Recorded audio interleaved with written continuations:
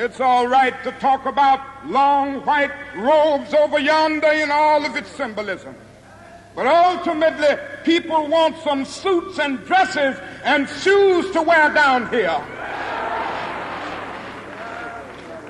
It's all right to talk about streets flowing with milk and honey.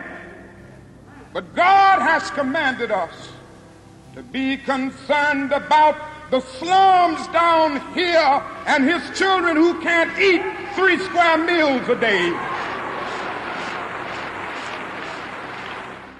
I was an undergraduate student, and I stumbled across the work of the 20th century theologian Howard Thurman. In his book, Jesus and the Disinherited, he asked the question, what is the significance of the religion of Jesus to those who stand with their backs against the wall? When I came across this question, it prompted so many additional ones.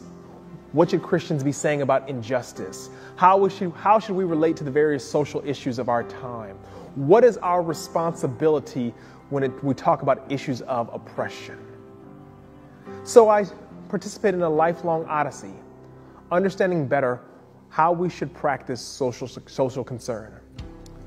The class which we've designed is meant to help us answer some of these questions.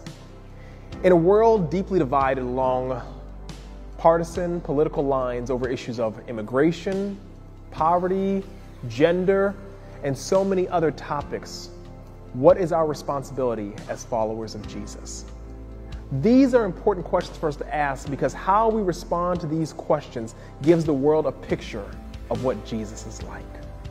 So I'm looking forward to this 4-part class and the opportunity to engage you all on these issues.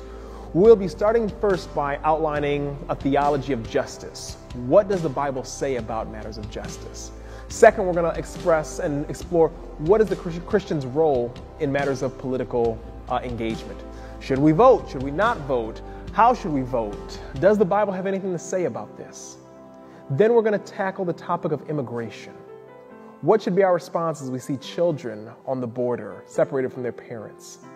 And then last, we'll discuss the issue of poverty. How should we engage the poor among us? What is poverty? And what practical ways can we address it in our local communities, in our spheres of influence?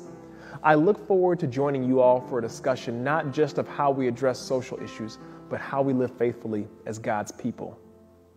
See you soon.